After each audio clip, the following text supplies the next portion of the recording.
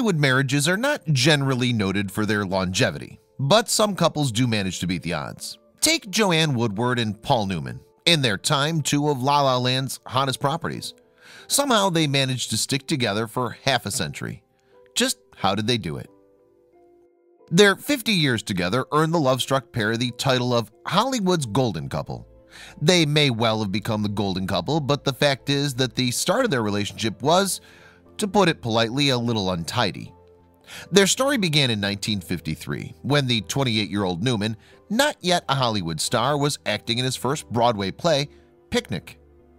It was one of those hot, unbearably sticky New York days, and 22-year-old Woodward, like Newman, was an understudy. Feeling the heat, the young actress took refuge in an air-conditioned room backstage. It was there that she bumped into her future husband for the first time. Her initial impression of Newman, it has to be said, was not entirely favorable. Speaking to NBC's Today TV show in 2009, Woodward remembered that the immaculately dressed Newman looked like an ice cream soda ad. She wrote the young actor off as nothing more than just a pretty face. Obviously, as time passed, her feelings were to change. Newman, by contrast, was smitten from the start. In his 2009 biography, Paul Newman, A Life, Sean Levy quoted Newman as saying, "She was modern and independent, whereas I was shy and a bit conservative. It took me a long time to persuade her that I wasn't as dull as I looked." But let's wind back a bit and explore the backgrounds of this pair, who were both to become iconic Hollywood figures in their own right. Joanne Gignolette Tremere Woodward was born in February 1930 in Thomasville, Georgia. Her parents divorced when she was a high school junior, and she went to live in Greenville, South Carolina, graduating from high school there. As a teenager, she won a number of beauty contests, although it was the stage to which she was irresistibly drawn. She played in a number of school productions, and she studied acting at Louisiana State University from 1947 to 1949. She then relocated to New York and continued her dramatic education both at the Actors Studio and the Neighborhood Playhouse before landing that understudy part on Broadway in Picnic. Paul Leonard Newman was born in January 1925. His father was a Jew, his mother a Christian Scientist. Newman spent his childhood in Shaker Heights, Ohio, where his dad owned a store selling sports equipment. The future star is said to have bagged his first acting role, aged just 7 years old, as a jester in a school production of Robin Hood. Newman served as a radio operator and gunner with the U.S. Navy during World War II. He was for a time a gunner on an Avenger bomber plane, and he also served aboard the aircraft carrier USS Bunker Hill. After the war, he attended Kenyon College in Ohio, where he appeared in college productions.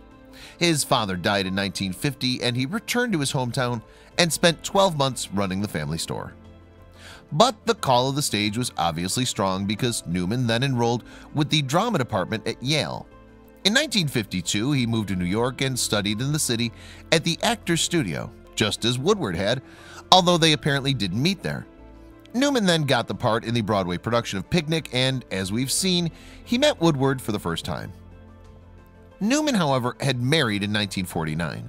His first wife was Jackie Witt, and they had 3 children, a son born in 1950 and 2 daughters. The oldest daughter was born in 1953, the very year Newman and Woodward met. The youngest girl came in 1954. Obviously, a prior marriage and children added much complication to Newman and Woodward's nascent relationship. So although they first met in 1953, with Woodward reluctant to be the cause of a marriage split, it seems that nothing actually happened between the two until 1957. That was when they starred together in the high-octane drama, The Long Hot Summer. It seems that the steamy passion on the screen of that Hollywood production spilled over into real life. And the upshot was that Witt accepted the inevitable and acquiesced to a divorce, and Newman and Woodward wed in Las Vegas in January 1958. In Levy's biography, Newman recalled the couple's winter honeymoon in London. "There were no tourists to speak of, and we would drive off into the country till we were lost and then check into country inns at nightfall. It felt good being married." But for Newman, despite his happiness, there was to be a long-lasting hangover of guilt. He'd obviously felt compelled to follow his emotions and to break up his marriage, but he'd done it with a heavy heart. Summing up his feelings to Levy, Newman said he felt guilty as hell, and I'll carry it with me for the rest of my life. In fact, by the time they married, Woodward was carrying Newman's child. Eleanor Teresa Newman was born on April 8, 1959, less than 3 months after her parents' marriage. They had 2 more children, Melissa in 1961 and Claire in 1965. And of course, they both had extremely successful careers in Hollywood.